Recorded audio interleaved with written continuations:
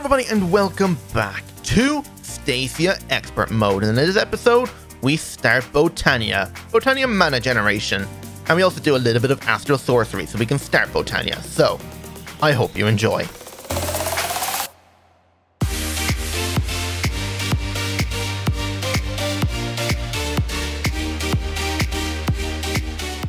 Okay, so today we are going to be doing some Botania because we're going to need some Botania later on to make this mana weave cloth to be able to make a pity machine frame, which will allow us to start making us some machines. Because I really would like to get into this metallurgic infuser as soon as I can. But first we need to actually generate some mana to be able to make those things. So a couple of things first is I made myself a travel staff. Like you said in the comments of last episode, that I should have used a travel staff to allow me to teleport short distances to be able to get out of the spawner, like in here, so I didn't have to die. I didn't know that this thing didn't teleport me short distances. I knew it would allow me to travel between travel anchors, which I did make. And, oh, hello. He's up there. And yes, I did make myself some travel anchors so I can then travel around, so I can go to home, my Botania area I'm setting up, my astral sorcerer area that I'm beginning to work on. I got my power, which I'm slowly changing out the ground to this asphalt concrete, which I have ran out of materials to make it. And this guy is really struggling with the diesel at the moment, but that's whatever. So, yeah. And also, I did get myself a mending book off a villager outside. Let me go over and show you. And I got mining, or the experience boost, which was some another thing you mentioned, that I should get that, plus mending will pretty much make my thing indestructible, because with mending, you use experience to repair your tools, and since I have experience boost, that means no matter what block I break, it will always give me some experience. So this guy will cost 34 emeralds and a book to make a mending book. Didn't actually take that long. Just a couple of changes of the lectern, and he managed to give me one. So that's one good thing about that. So, also, yeah, one other thing with the spawners, he kept saying that this thing only does a 5x5 area. I know that. I only did a 5x5 area, but I didn't actually show that in the episode, because I went ahead and prepared the area and put the vector plates on top of it anyway. Also, another thing is, for some reason, these animal spawners aren't working, so I don't know whether they haven't reached a specific condition.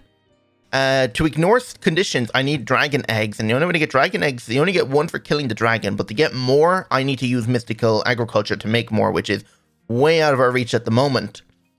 So, yeah. So, back to Botania.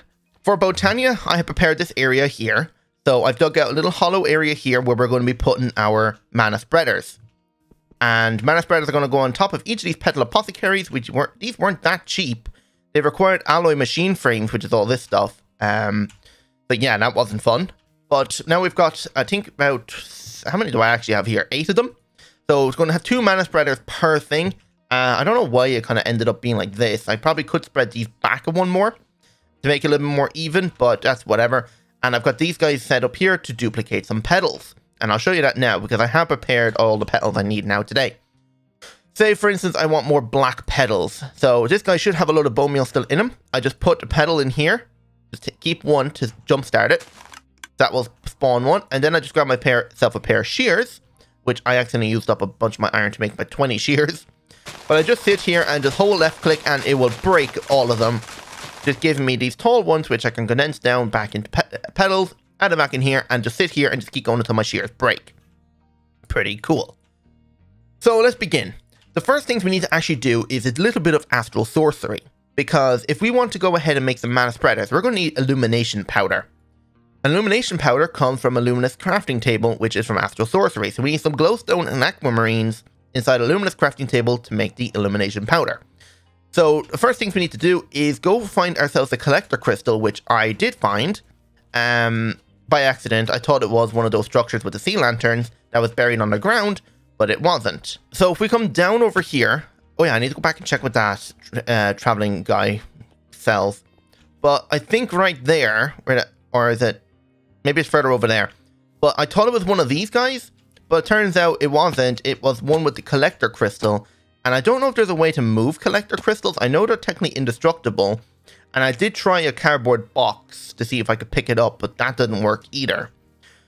So if you know a way on how to pick up the collector crystals, or maybe I could shift right click it. I didn't actually try that. Let me try that and see if it works. If not, we'll have to figure out a different way to make it or be able to move it, because I would like to put one up there where my astral sorcery stuff is. All right, here it is. So there's our collector crystal. You can see I've already been in here, but I never tried shift right clicking it.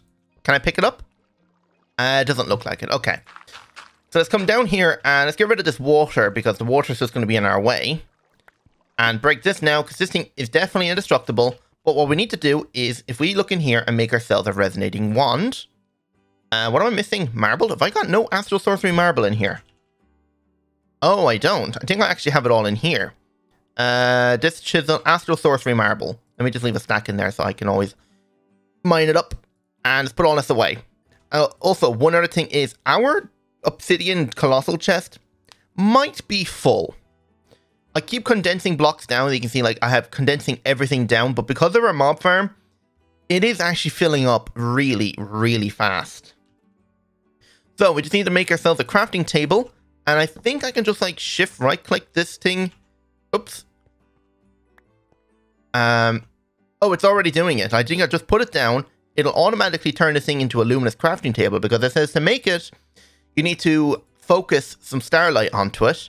So hopefully this might change, because you can see the little beam changing it. And once that's done, I can make myself a linking tool in here. Oh, I need a tier 2 table. Okay, so I'll work on that another time, because I need this linking tool to be able to make myself some star metal ore. So we'll do that another time. So as soon as this is done, let me just get out the glowstone and my aquamarines. I mined up a bit more of it. So aqua and then glowstone. And that should be enough. Should make me, I think it's 16 per one set of it. So it should make me a couple of stacks of it.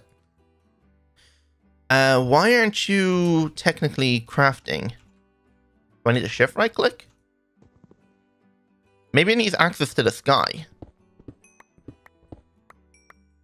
No? I thought this is how it worked. I thought you just put it down and it will automatically turn into it.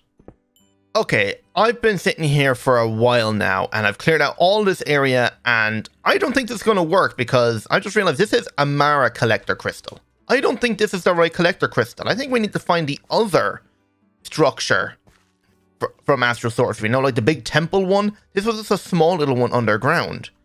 And the only issue is I haven't seen one of those at all on my map. Now, I usually find them in mountain areas, so I might travel over here to see if I can find one, but I have a feeling this is the wrong collector crystal. Yeah, and I haven't seen any other collector crystals around. So, unless I can find one over here, we might be a bit stuck. So I'm going to go on a quick adventure over here and see if I can find one. Because this is going to take forever. Okay, so I went to the village kind of south of me, so right here to this village. And I found another one of these just beneath me. And I just said, you know, let's try it. Let's try this collector crystal to see if it works. And for some reason, it did work. So either maybe it needs all these structures put together or something. But for whatever reason, the other collector crystal just did not work. But this one did. So I'm going to pick this up and head home because for some reason, this one decided to work. So that's great, at least. So now I don't have to spend hours trying to find another one of those other temples. But I'm still very confused on why that collector crystal didn't work. I'd say it's probably because I did destroy the actual structure. But you know what? It worked. I don't care. So we can head up to our astral sorcery area. You know what? Actually, let's just hang down at Botania for now. We don't necessarily need to set this up there just yet. So, oh, this needs to be access direct skylight. You know what? Actually, maybe we will do it up here. So we need this thing to have direct contact with the sky. So we just need ourselves our glowstone. So let me get my glowstone and my aquamarines. Grab out my wand. And let's put this in here. So this with that. And this with that. And there we go. Does this work? Maybe it just needs to be nighttime. So I guess with the sun... No, the sun's just rising. So that ain't great. Maybe we should go back over to that other collector crystal, because that thing, I know it didn't turn the crafting table into the right thing, but at least it will allow it to power it so we can actually make our stuff. So I'm going to head back over to that collector crystal now. Alright, we're back at this collector crystal, so hopefully this works. If I just put these inside, Can I use it? Wait, you gotta be kidding me. Why isn't this working? Don't tell me this crafting table requires, like, an altar. Surely not. I thought this crafting table just works straight off the bat. Where's my astral sorcery tome? Let me just read this. So, this crafting table... Yeah, it doesn't need anything. So, why isn't this working? I know we unlocked this guy, but that's just to make the next tier altar, which is this guy. But this should just work. Okay, it's receiving starlight, but the thing isn't going up. Does it seriously not work like this?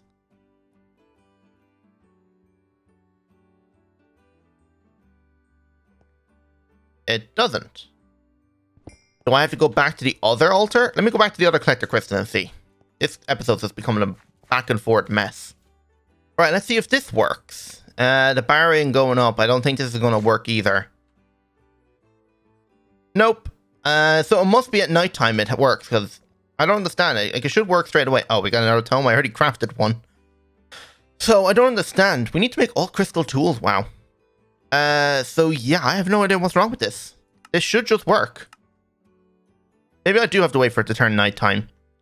And if so, that's kind of annoying. Okay, yeah, so apparently I just had to wait for it to turn nighttime. The collector crystal should have allowed me to make it, but for some reason it didn't. Like, I'm pretty sure the crystal just generates power for it. Oh my god, that's a lot of illumination powder. You know what, we're actually up here. We might as well make the other one, the nocturnal powder. How hard is that to make? At astiral. Oh god. Astiral. The nocturnal powder is usually the opposite. It requires charcoal, blue, and black dye. We can make a small bit of it. So we need some illumination powder. We're going to need some charcoal, or I think regular coal might work. I'm not sure. Does regular coal work in here? Okay, yes. Yeah, so we just need some black dye, which we have a few of these petals for, and I have plenty of petals back in the other things. Some mortar and pestle. So we got 44 black dye, and I think I just need some blue dye. So just some lapis.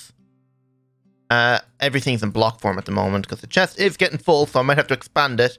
But this is the bottom, this either side. I know I own a small bit of coal. I need to go mine for more. Wait. Oh, wait. No. Okay, there we go. This took a second for it to register. Oh, wait, there's some crystals right there. Yeah, holding this wand at nighttime will allow you to see where, like, rock crystal veins might be underground. So if we dig straight down to bedrock down that way, we might find some. There's probably more around, because I actually did find some while mining before. But I can't remember exactly where, but it wasn't too far away. So, we head down to our Botania area now. We should have everything we need to make our mana spreaders. So, we need some seeds, and we're going to need some petals. So, petal. Is there a zombie? There is a zombie. One shot. Oh, Vorpal. Yeah, that's what causes that. So yeah, we have our petal apothecary here, and I made myself a sink. So if we grab ourselves a bucket, we should be able to add some buckets of water into this. And we need to make at least four pure daisies. So 1, 2, 3, 4 petals. And then if we turn off my magnet, we throw some seeds up on top, it will make that. So if we grab my bucket, empty hand. Nope. Empty hand. Nope, take that out. Make one more. And I think we can make one more. So bucket. There we go. So these are our pure daisies. So, pure daisies, I space them out so they're even. So I need at least 2 block gaps in between each one so we can evenly space down all of our things. So, what we need to do is we're going to be making ourselves some living rock and living wood. Living wood is, of course, treated planks around a pure daisy. And living rock is white concrete. Now, I've already went ahead and made the white concrete. Got about 8 stacks of it. And I just need my treated wood now. And what you do is you just surround it like this. Oh, of course, it starts to rain. And you just surround everything around the pure daisies and give it a minute. And this will turn to living rock and this into living wood. So I'm going to do about at least a stack of these things and get enough of it so we can make ourselves our mana spreaders, our mana pools, our mana splitter, which requires mana steel, which does require an alchemy catalyst and some steel ingots. This is going to require some brewing stands, gold, mana pearls, and living rock. Mana pearl is just an ender pearl in a mana pool. So I'm actually going to go home and quickly sleep. so I can get rid of this rain because I don't want to be dealing with the rain now. There we are. And back up to Botania. And the rain should disappear. And it does. So this is going to take another few minutes. But what let's do now, let's make ourselves our brewing stands now. So alchemy catalyst. Let me actually bookmark that as well. So brewing stands. I should be able to make them easy enough. That's the two of them. Oh, and here we go. So that's making our living wood. There we go. And this should turn into living rock now in a second. Let's put back down our treated planks so we keep making more. Oops, I did not want to do that. And then our living rock. And the same thing again. Put down more white concrete and make more. So we should have enough now to actually make ourselves some mana pools. So I need to make at least 4 of these. That's only 3. Okay. But I'm going to make this into planks, and I'm going to make myself 4 open crates. Now, the open crates are going to be what I'm going to use to automatically fuel the endo flames. So I have ender chests made. I have 5 orange ender chests, and I'm going to give myself some hoppers. And probably going to need a few more than these. So let's make some more hoppers. See how many of these we can make now? We can make 4. Perfect. So I need to get the open crates and some pressure plates. So let's get some pressure plates. We need 4 of these. There we go. And we're going to put a pressure plate in between each one of these. Just like so. Then I'm going to grab the hoppers or the open crates. And I'm going to face them down the way. And hopefully the hole points down. Yep. So I'm going to put these down on top of each one. I think it only faces down anyway. So shouldn't have to worry too much about it. And then I grab the hoppers and put the hoppers on top. And this is what's going to feed the open crates with the blaze rods. Because we're going to use blaze rods to power this farm. Just pick up all of this. There we go. And we'll just do our last half a stack. And then we just need to grab ourselves the other mana pools now. So we just need 1 more mana pool. There we go. So let's put down our 4 mana pools around this block. Because this is where the oak plank or the oak log is where the spreader is going to go. But the mana spreaders now are going to need framed living wood, which are, oh god. Wait, so how am I supposed to make this without having to direct the mana in the first place? I need infused wood, which I think is dropping this wood inside of a pool of light starlight. So I'm going to have to make the light well. So, oh my god, this is actually a little bit more complicated than I thought. I thought I had everything, but apparently not. Wait, what did I do with the table? Did I actually break it? Yeah, I did. Okay, I don't know why I broke it for some reason. But the light well is going to require ruined, chiseled, and aquamarine. So I'm going to need rock crystal, aquamarines, marble arches, marble brick, regular marble, ruined marble, and chiseled marble. I don't know exactly the combination, but should be able to put that in here. And, oh, it has to be nighttime now. Damn it. I did not think this through. Right, I'm going to have to wait for it to turn nighttime. Is there anything else I need to prepare before I figure out what else I need? Because the infused wood is a decorative crafting material to be crafted by dropping oak logs into the source of liquid starlight. So I need to make that, yeah, so the framed one is living plank. Okay, so it's not that difficult. So let's go to App Botania and let's get everything else ready. So this makes framed. There we go. And the gold sheet metal, I did make up some gold plates. Yeah, so put that in there, everything away. Just hold on to the aquamarines, because I'm going to need that to make the liquid starlight. And everything else should be okay. So, you know what? While we're waiting for it to turn nighttime, let's make ourselves these stacks of endo flames. The endo flames are going to require 2 stacks of brown petals, a stack of red and light grey. So if we look at petals, we have here 2 stacks of these, a stack of red and a stack of light grey. Grab ourselves a stack of seeds and a bucket. So what I'm going to do is give myself an empty hand. And we're going to fill this guy up. We're going to have to separate these out. So 1 of each. And a stack of that. So what I'm going to do is make sure, am I going to on or off? Now it's off. So I'm going to chuck everything out. That makes an endo flame. Pick up the endo flame, put it in my inventory. And it's going to sit here. Wait, I need to throw the seeds on top. And just sit here and just keep crafting all these. Alright, the sun is finally going down. And okay, things are even a bit darker than normal, but whatever. So we have enough to make our light well. So shift right click that, give it a second, and it will make our light well. There we are. And all we have to do is put that on the ground, right click it with that, and this thing will slowly start filling up with liquid starlight. This light well can hold over 2 buckets, or only 2 buckets. So I have to wait till there's enough for a bucket in there. So let's grab ourselves a bucket. And then I have to take it out, put it in the ground, throw some oak logs into it, and make ourselves infused wood.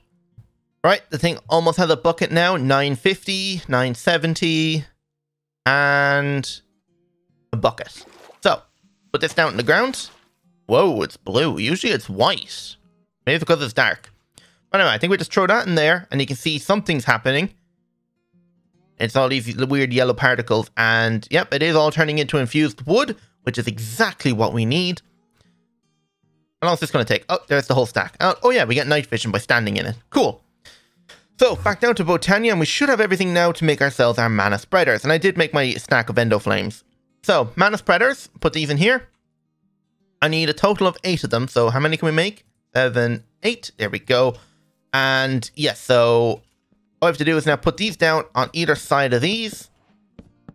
And I did make myself my wand of the forest. And you can see they're all going in every direction. But for now, I'm just going to have them point into one mana pool. Like this. There we go. And I did set up my ender chest to be filling with blaze rods very slowly. I don't know if there's a way to speed it up, but hopefully this will just be enough for now.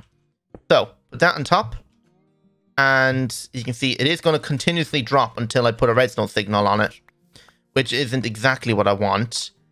But for now, I guess this will work. And I want to add a filter onto my magnet. So shift right click this.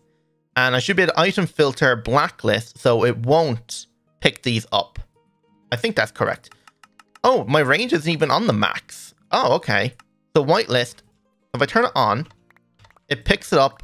Blacklist doesn't pick it up. All right, perfect.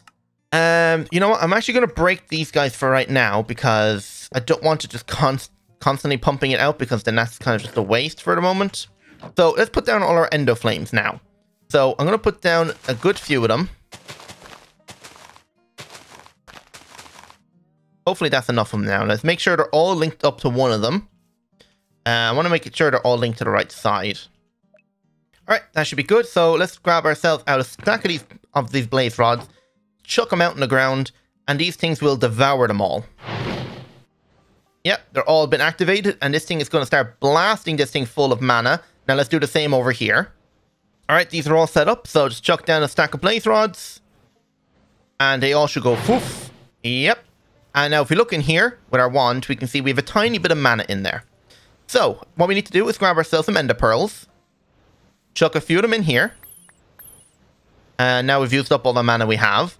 But now we can make ourselves our mana splitter. Oh wait, no, we're not making the mana splitter. We're making the alchemy catalyst. I just need some more gold. All my gold is in block form too. So, alchemy catalyst. And now we can put this under it here. Why did I pick back up all the blaze rods? That's a bit odd.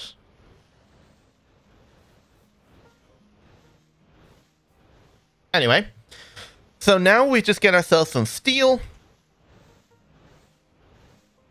And we just need to make 2 mana steel. There we go. Now we can make ourselves our mana splitter.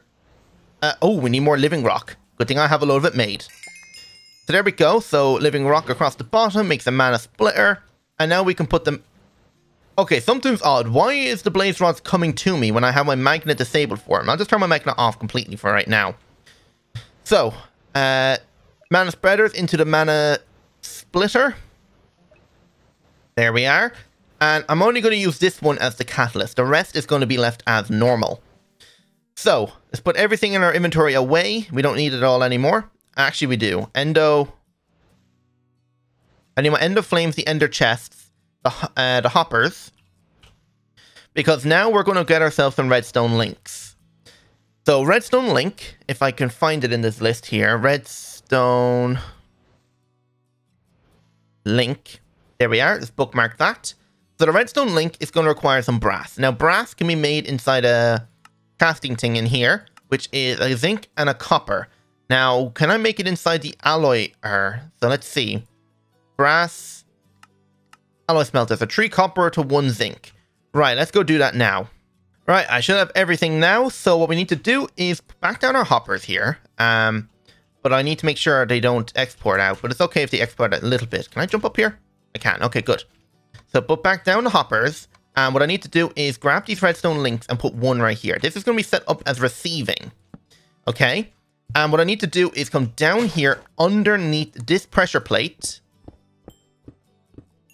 Okay. So under here, and this is going to be set as sending. So I'm going to put one blaze rod in link number 1. And then link number 1 up here. Let me just teleport out. And put this in here. So this will now turn off the hopper when it receives one. So if I take those away, it'll only dispense 1, which is exactly what we want. And let's put back down our endo flame now. Now we have to do the same over here. So link down, and I'm going to use a spruce plank. So frequency number 1, and put this guy in frequency number 1. Let me get out of here now. Frequency number 1, you will disable, pick them up, dispense only 1. Endo flames back down, you are linked. I want you linked to this guy. There we go. And now I need to do the same over here, and I'm going to use a molten core and a piece of gravel. And there we go. So everything should be hooked up right now. Oh wait, I need to put down this last endo flame over here. So I did make exactly the right amount. So put this guy... Wait, why does it look like there's more here than there? Maybe it's just the way they're placed. But this guy is connected to that guy. So yeah, everything should be... It works perfectly. So yeah, so this is now perfectly set up. And I think there's nothing else left to do for this episode. So... I'm going to end it there. Hope you all enjoyed. And if you did, don't forget to hit that like button and subscribe if you're new. Hope to see you on the next episode. So without further ado, goodbye.